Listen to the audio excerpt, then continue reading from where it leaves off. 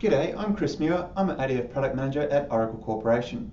Now in today's ADF Architecture TV episode, what we're going to be discussing is how you define the architecture of your ADF application.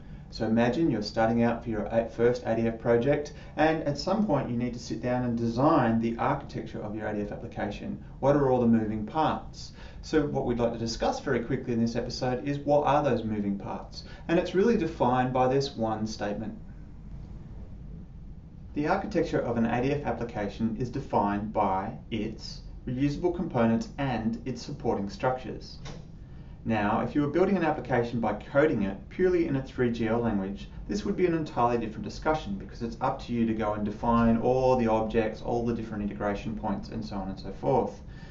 But when building a solution using a framework such as Oracle's Application Development Framework, frameworks typically promote their own abstract constructs and how to reuse these. So very much it's these that drive the architecture of the application that you are writing. So let's then address what are the reusable artifacts in ADF. Now here we have the typical MVC diagram, that is the model view controller diagram that Oracle likes to show to give an idea of the different technologies that fit into the overall ADF solution stack.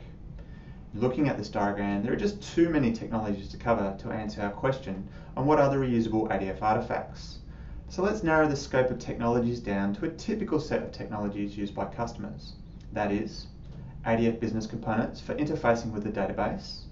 This is typically coupled with the binding layer to make up the model part of ADF's MVC architecture. Then the ADF controller coupled with the JSF controller for defining page flows through task flows. And finally, ADF faces, which represents our pages and page fragments as called from our task flows.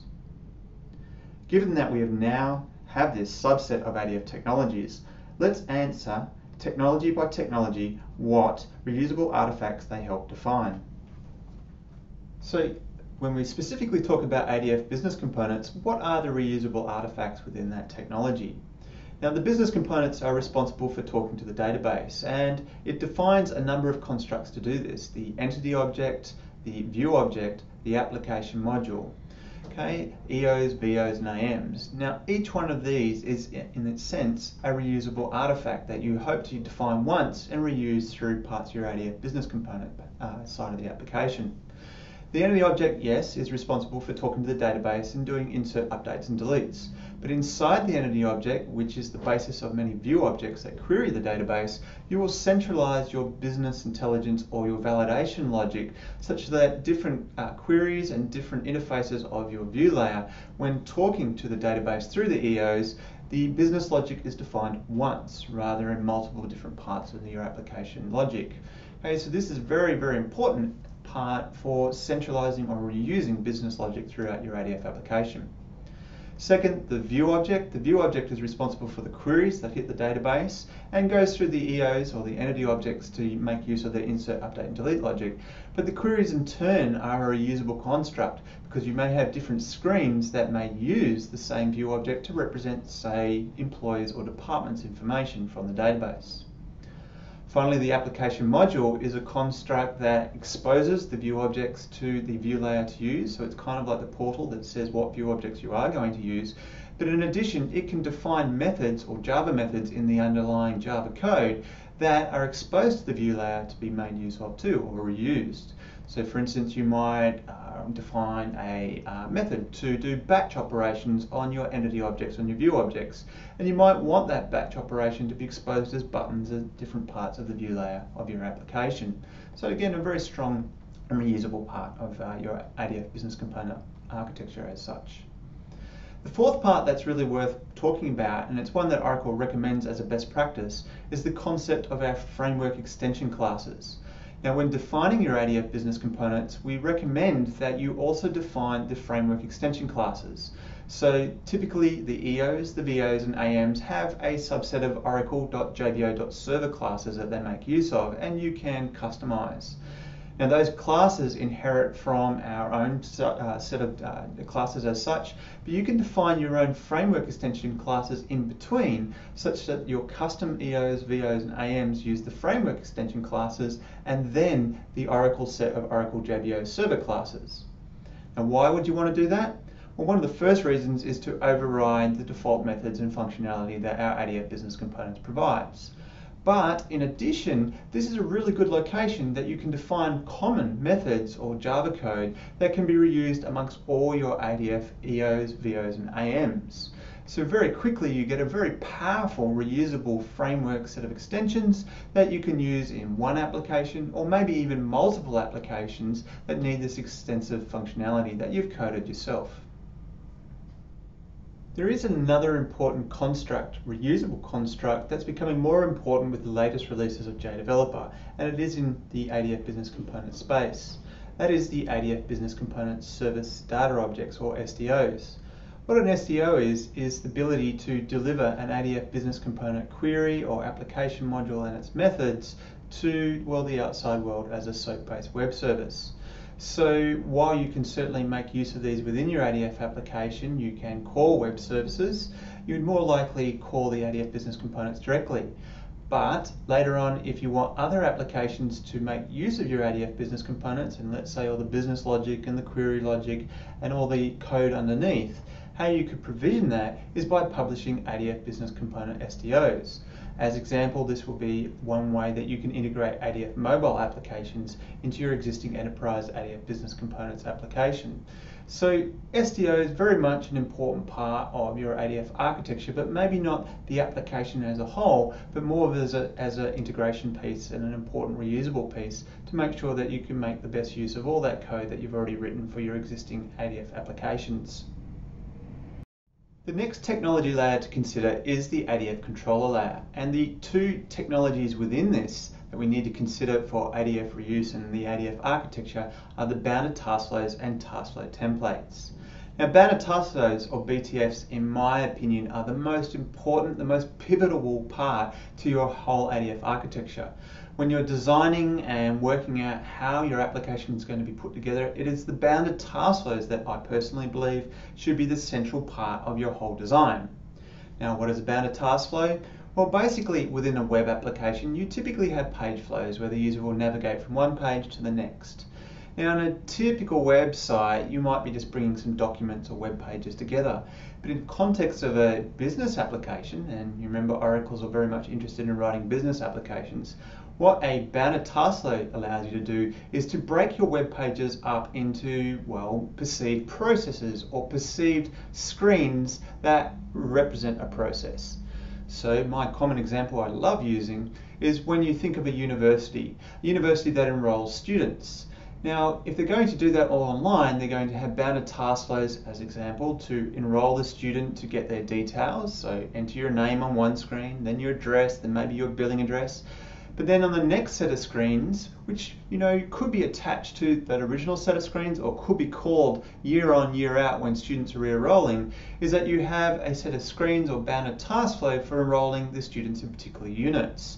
You might have screens for searching for units, then picking units, then working out the types of scores that you need to ensure that you're going to meet all the recorded scores and the recorded metrics for actually completing the course.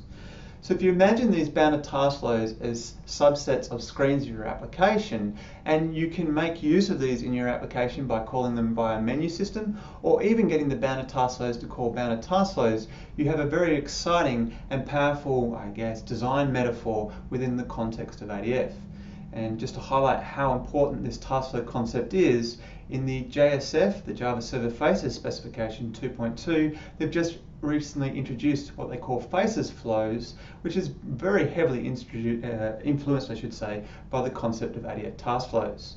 So in defining the architecture of your application, it is very much down to defining all the bounded task flows that your application is going to use, and these will comprise the overall flow and how the application comes together.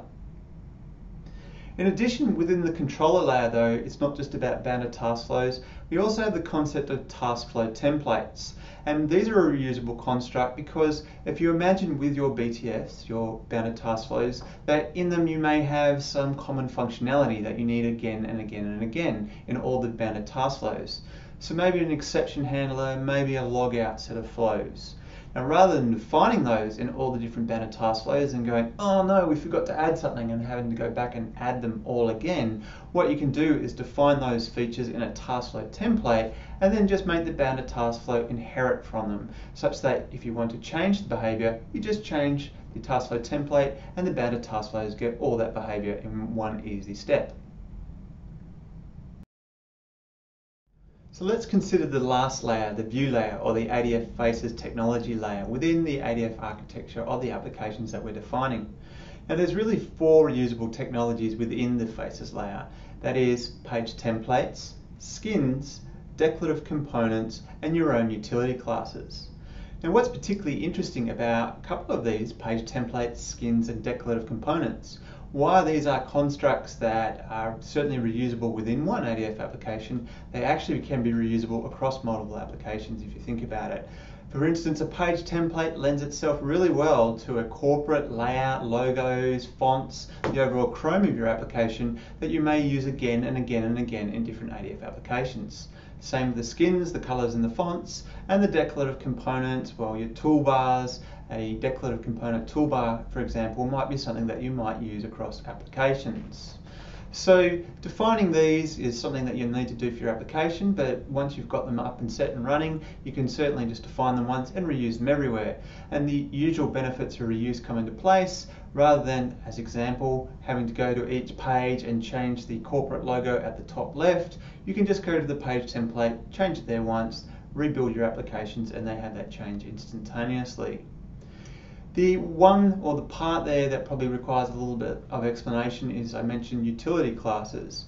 Now just like in ADF business components, how you've got framework extensions, the framework extension classes where you may put your own generic methods in there, within the view and also the controller layers, you're likely to define your own utility classes, your methods, very much like the standard ADF utils and JSF utils that floats around as a set of classes for making working with the view layer and the controller layers easier. So again, the utility classes is something that you'll probably build once, maybe keep on adding methods to, but will become a central part of your view and controller layer technologies.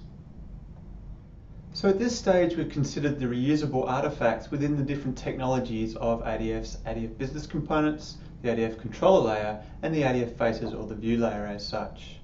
But there is one other important area of ADF applications that also defines the architecture and the overall structure of your applications. And it also very importantly defines what is reusable.